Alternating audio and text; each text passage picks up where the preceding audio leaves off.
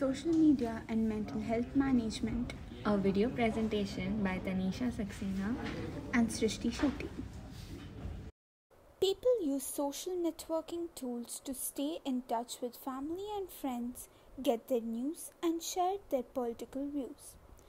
This has some researchers wondering about the long-term effects of social media use. Because social media use is still relatively new, there are no long-term studies documenting its effects. But several studies indicate that social media impacts mental health in a number of ways. The increasing reliance on and use of social media puts a large number of Americans and Indians at an increased risk for feeling anxious, depressed, lonely, envious, and even ill over social media use.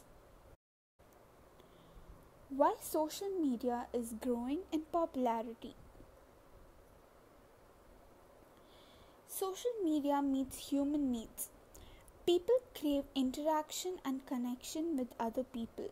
This is a main reason why social media has become so popular over the last decade.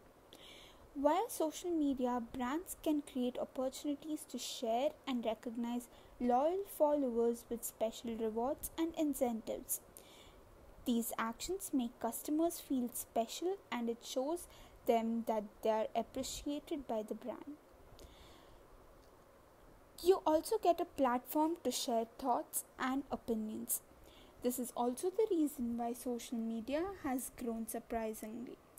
It allows you to share your own thoughts and opinion globally and get connected with people instantly. It helps to influence people. Social media allows you to become an influencer in your field. This can improve engagement with your content and enhance the traffic to your own site.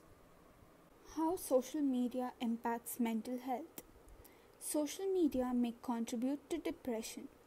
For a technology that's supposed to bring people closer together, it can have the opposite effect, especially when disagreements erupt online.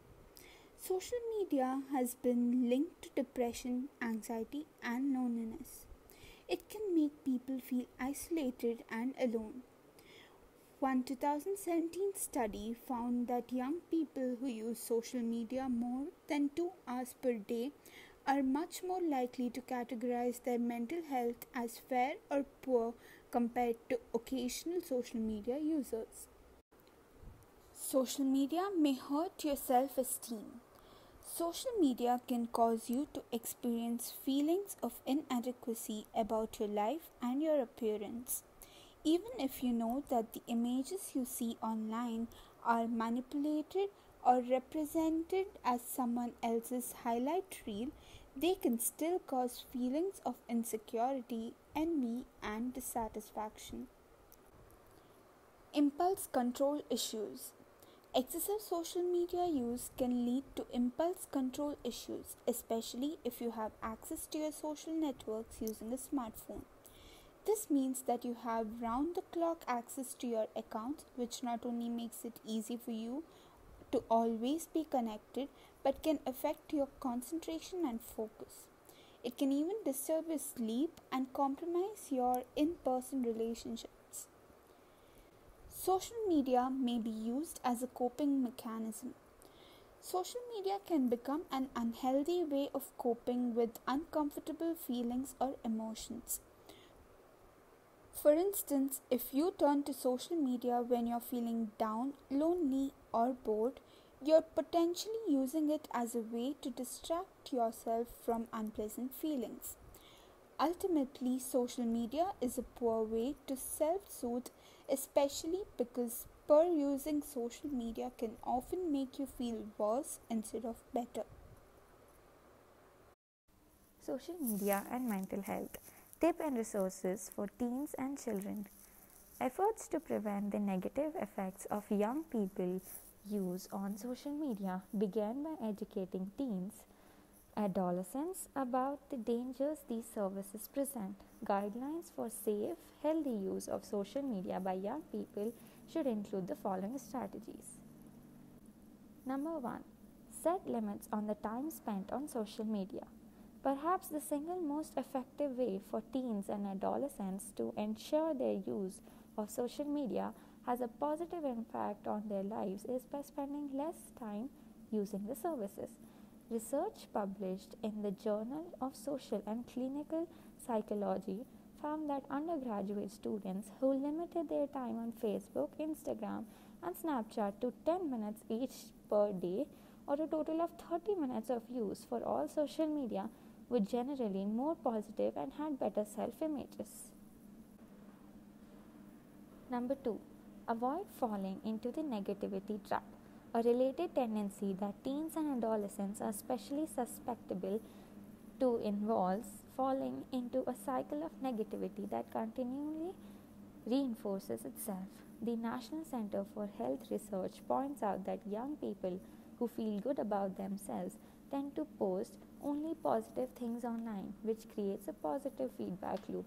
Conversely, those with less self-esteem find themselves posting only negative material, which often puts them in a negative feedback loop. Number 3. Be aware of how social media makes you feel. Young people naturally compare themselves with the people they interact with on social media, but doing so can be detrimental to a healthy self-image. In the journal Body Image, researchers report that undergraduate women felt worse about their own appearance after they viewed the social media page of someone they considered more attractive.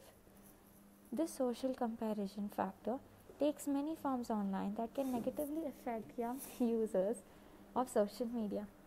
To compensate for the natural tendency to compare themselves with the people they interact online, young people need to remind themselves that social media makes people and things look better and more attractive than they are in real life.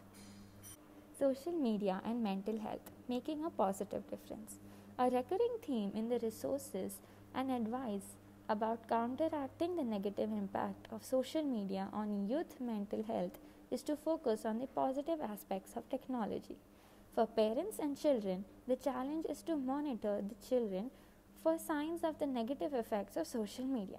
They must also ensure that children are taught safe online practices to prevent them from becoming victims, whether by exposing their personal information or by putting themselves at risk of abuse. Healthcare professionals play an important role in helping parents, teachers, and young people having a positive and fulfilling social media experience. Degree programs such as University of Nevada, Reno's Master Public Health are designed to provide health leaders with the skills and experience to help prevent the negative activities that contribute to mental illness in young people. Social media has the potential to contribute greatly to the lives of young people, but only if the correct steps are taken to combat the technology's negative aspects. Thanks for watching. Make sure to like and share.